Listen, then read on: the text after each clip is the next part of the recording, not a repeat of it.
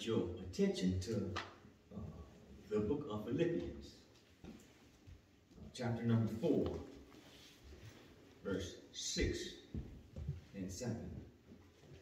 And as a bonus scripture, I want to share with you 1 Peter chapter 5, verse 7. That's just a bonus scripture. But I thought that scripture will be coming from Philippians chapter 4, verse 6 and 7, and I will be reading or sharing with you from the NIV translation. Amen. You will appreciate the reading. That's the shifting in the words here, opposed to your King James translation. Amen. So that's again, the book of Philippians, chapter number 4, verse 6 and 7. When you find it, say amen. Don't forget about the bonus text. 1 Peter 5 and 7. You'll see what I'm talking about. Amen. Amen.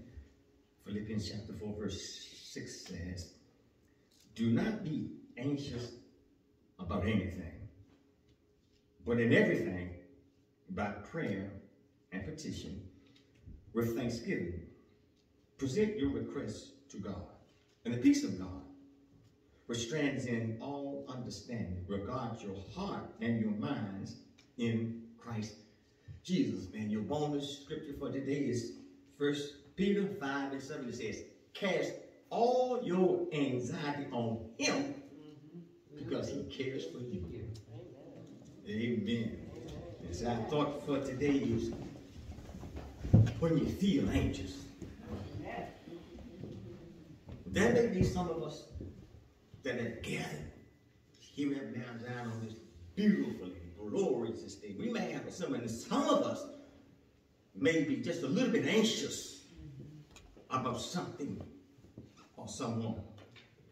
It is no secret this morning, Mount Zion, that life is full of uncertainties. And to have the weight of life's uncertainties on our shoulders is enough to create anxiety. And like most people, the coronavirus has brought about frustration and stress and boredom and worry. A survey revealed that we spend almost 14 hours every single week worrying. 1.53 hours every day we are worrying about something or someone.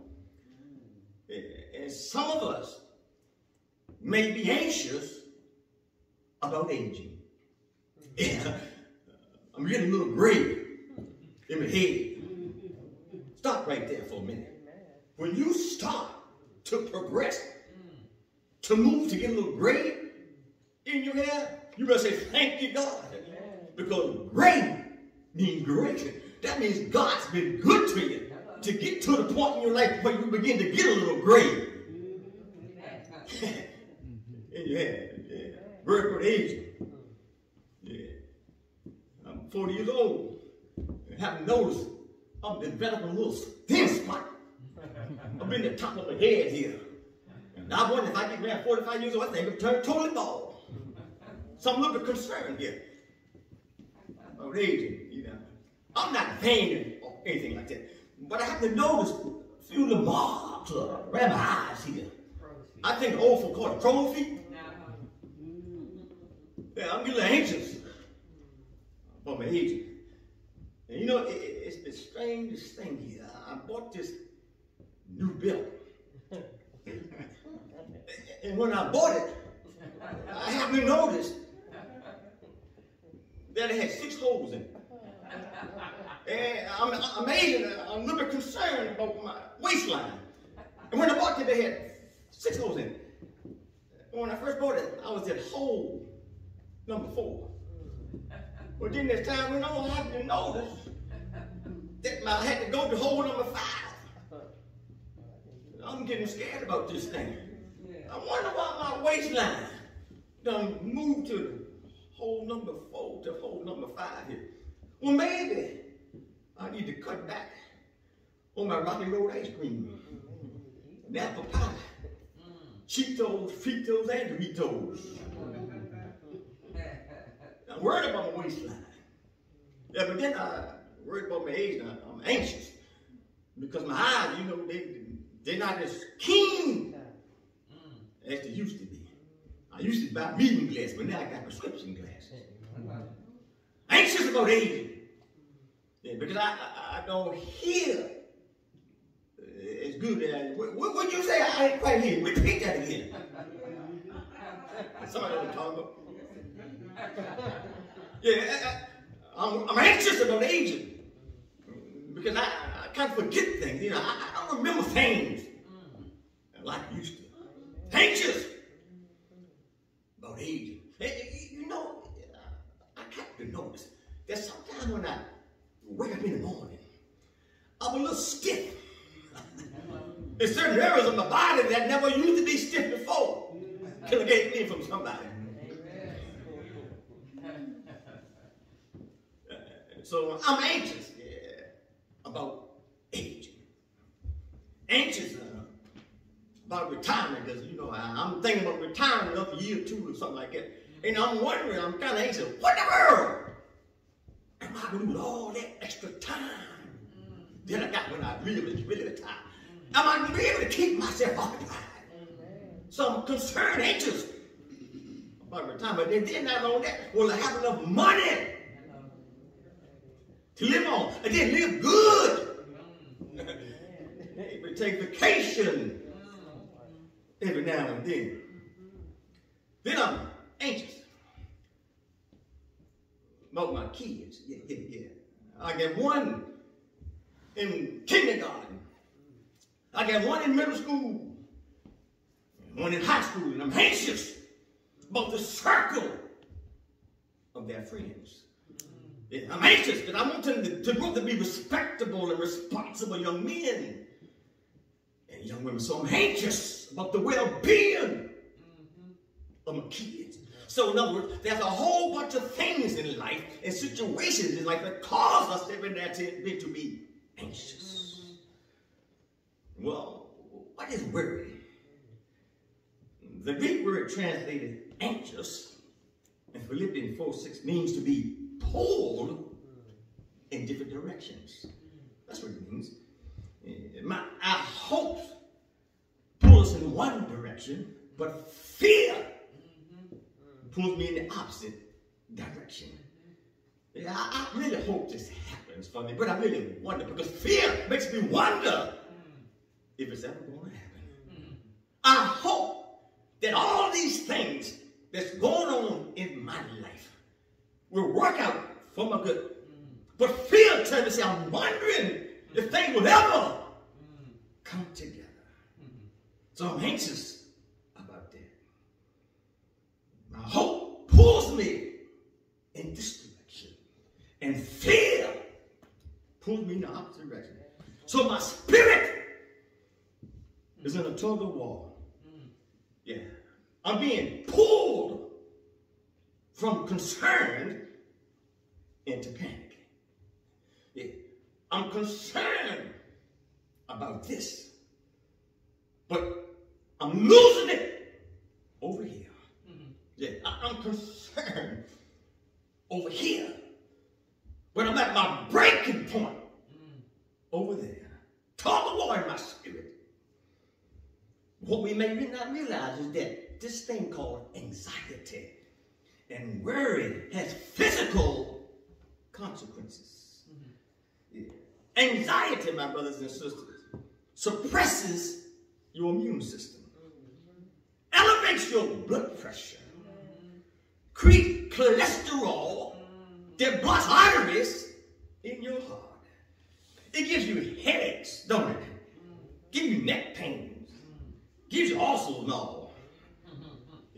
Anxiety affects our thinking. And do you not know that sometimes this thing called worry and anxiety, it messes with our digestive system. And a whole bunch of it this morning. Got some Tums, Alka-Seltzer, Pepto-Bismol up in your medicine cabinet. Worried and got your nerves all messed up. Now, from a spiritual point of view, Worry is wrong thinking, which affects your mind. And Paul reminds us in Philippians chapter 2, verse 5, say, let this mind be in you that was also in Christ Jesus. And I do tell somebody that worry is the biggest and the greatest thief of your joy. And we tell ourselves over and over and over again, quit worrying. But the thief, Satan, the thief, is constantly roaming to and fro in our life, robbing us of our joy. Paul reminds us here in this text that the peace of God shall keep your heart and your mind through Christ Jesus. When you feel anxious, remember that God is the protector of your heart and your mind. In other words, your heart and your mind is in protective custody. As MC Hammer would say, can't touch this. Worry is like walking on a treadmill. You're walking, but you ain't going nowhere. I'm running 30 minutes, but I ain't going nowhere. Worry will bring tomorrow's storm into the sunshine of your today. Well, I kind of like that one. Worry will bring tomorrow's storm into the sunshine of your today. That's what Matthew writes in 6:34. Therefore, do not worry about tomorrow, because tomorrow will worry about itself. Each day has enough trouble of its own. But then Dr. Luke supports what he says. He said, who of you, by worrying, can add one single hour to your life? Yeah, I get up at 6 o'clock every morning. But I'm going to add an hour to my life. I'm going to lay here from 6 o'clock to 7 o'clock. I'm going to worry myself for a whole hour. Add an hour to my life. No, you're not adding no hour to your life. You take an hour away from your life. But let's be real this morning. There are all sorts of things that we should be concerned about. Be concerned about your health, your finances. You need to plan for your children's education. You need to plan for retirement. Not only you need to plan for eternity. And when you plan for eternity, you got two options. Heaven or hell, so plan well.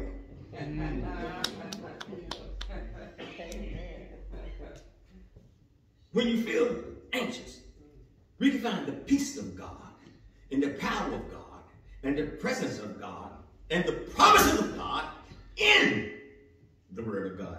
Talk to me, Isaiah. He said, let me help y'all like he said, feel that. When you pass through the waters, I'm with you. When you pass through the rivers, they will not overtake you. When you walk through the fire, you will not be burned. He said, do not worry, be not dismayed, because the battle is not yours, but it's God's. When you feel anxious, Paul said, let me help y'all out. He said, in all these things, we are more than conquerors. When you feel anxious, you got to learn how to pray about it. And see, prayer involves three things: adoration, supplication, and appreciation. The Father enjoys us, his children, saying, thank you, every now and then. Talked about it in Sunday school this morning. Entering to his gates with thanksgiving. And every now and then, God wants to hear us say, God, thank you for what you already done in my life. Thank you, Father God, for what you're doing right now. I thank you, Father God, for what you're going to do in advance. That's right. Jesus healed 10 lepers. One of them came back to say thank you. And how are we among those that will come back to say thank you? Are we one of the 10 that will say, God, I thank you? Are we one of the 10 that really realize if it had not been for the Lord that was on my side, where would I be? Are we one of the 10 that will come to a reality and say, God, I thank you that you woke me up this morning. Yeah, I'm one of the 10 that said, God, thank you that I got a roof over my head. I'm one of the 10 that don't mind saying that I got a thank you that I'm in church this morning instead of a hospital bed or a prison cell. I'm one of the 10. Say, God, thank you for a measure of health. And say, yeah, I'm one of the 10 that don't mind confessing that Jesus is the strength in my life. Of whom should I be afraid?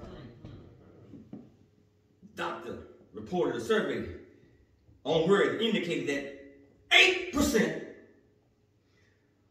of things people worry about are really legitimate matters of concern.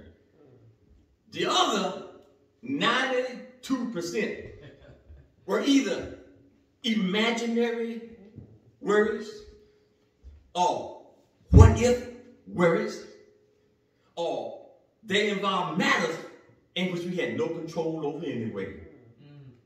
And so the right praying and the right thinking and the right living will bless you real good when you feel anxious.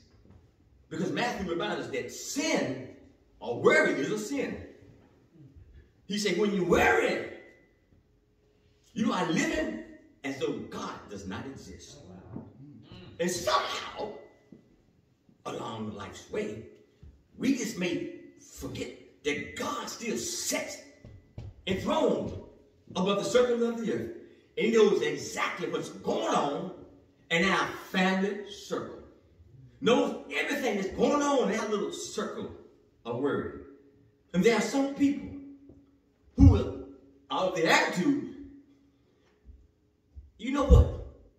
If God will just take care of them big things and the major things in my life, then maybe I can handle the little things.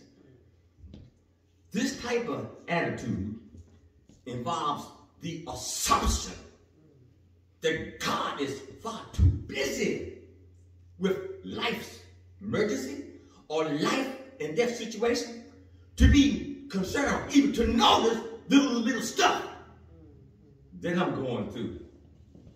And so we worry. If I take the big stuff, I can handle, yeah, I'm bad, big, bad to the bone. I can handle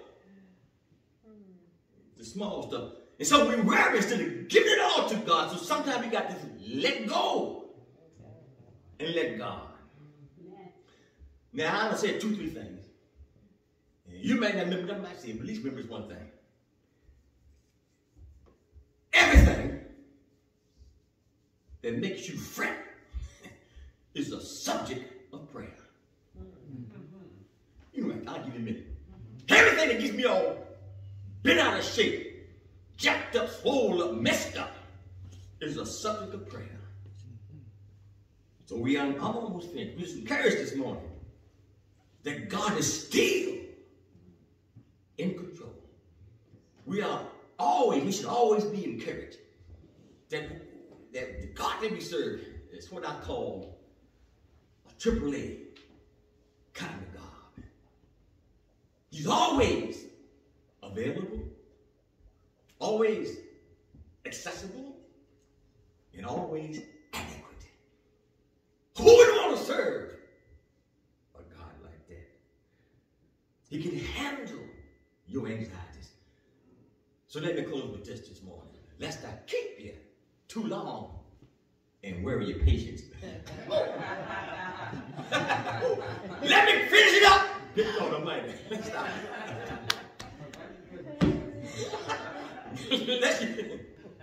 Unless you get anxious. Come on, preacher, shut it down. Good Lord Almighty.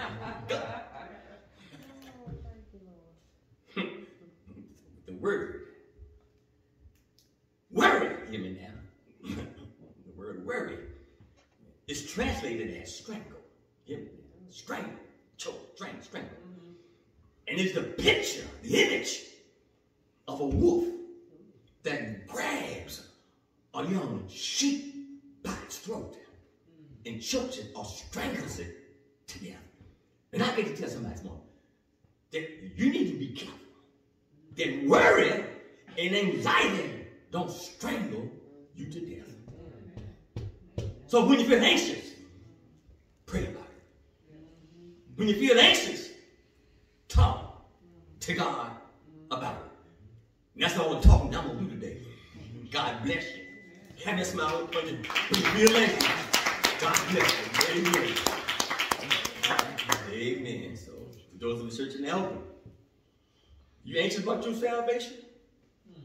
Whosoever will, let them come. It's that one. Man, woman, boy, girl, that want to accept Christ as Lord and Savior of their life. Here's that one today. If not, we are so blessed and highly favored. May the peace of God that surpasses all understanding be with us and guide us. In Jesus' name, amen. God bless you today. Amen. Amen. Amen.